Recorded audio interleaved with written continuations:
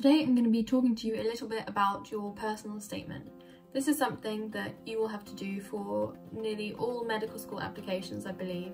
It's a one-page, I'm not quite sure of the word count, roughly one-page long statement about you and about your motivation to medicine. Now, different medical schools will use this in different ways. Some will look at it and use it to determine whether you get an interview.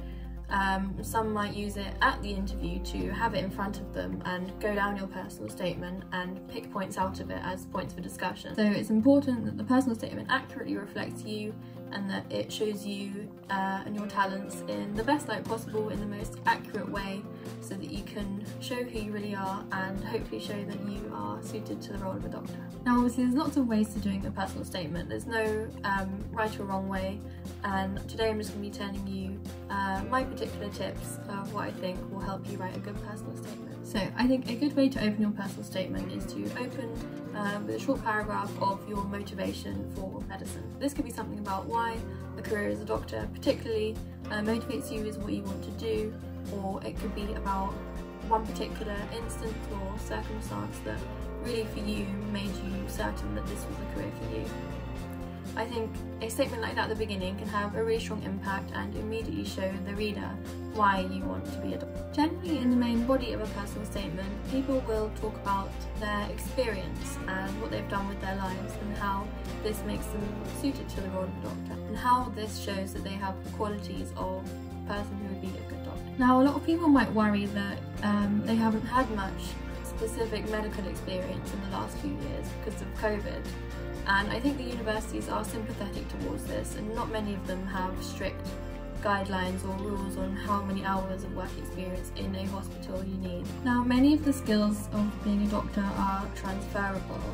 Just to name a few off the top of my head: teamwork, empathy, leadership, communication. Those are some of the key qualities you need to be a good doctor and work in hospital and GP environments. As these skills are so transferable, you can definitely show them through many of the other experiences that you've had other than actual hospital or GP work experience. If you do have hospital or GP work experience, that's obviously really good and will help you show that you really know what the role of a doctor can be. So with the main body of your personal statement, it's a good idea to show that you have a really good insight into what the work of a doctor really entails on a day-to-day basis. It's your job to show the reader how you have these qualities and how you've demonstrated them through specific experience that you've had. And as I say, this doesn't need to be exclusively medical experience, but you could show any of the qualities I've just mentioned through having a part-time or full-time job or an alternate career to medicine, which many of those applying to GEM may well have. I think it's worth noting to not discount how these skills can be shown through extracurricular work as well, such as some team sports, obviously heavily communication and teamwork oriented, as well as volunteering and other hobbies you've been passionate about throughout your life.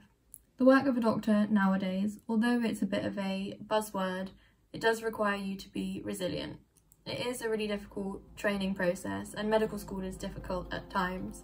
So I think it's important to show in your personal statement that you will have the ability to get through those slightly more stressful times. Maybe you could show that you cope well with pressure through some of the experiences you've had, and show an awareness that you are aware it might be difficult at medical school and then throughout the rest of your career, but that you have the tools to manage that when times like that come and get through it successfully. There are obviously many more qualities that are really important, but those are just a few, and ways that you can show that you have those qualities through ways you might not have even thought of. So it's really up to the individual to think about what the role of a doctor is, how they think they would be good at it, and to show how they would be good at it. So I think my main overall tip, although it sounds cliche, is to let your personality show through your personal statement.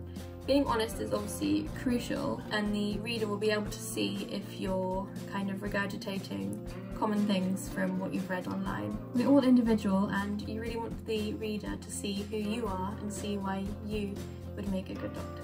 I hope that that's helpful. Good luck in your personal statements and interviews and application process. Maybe I'll see you here in Swansea at some point.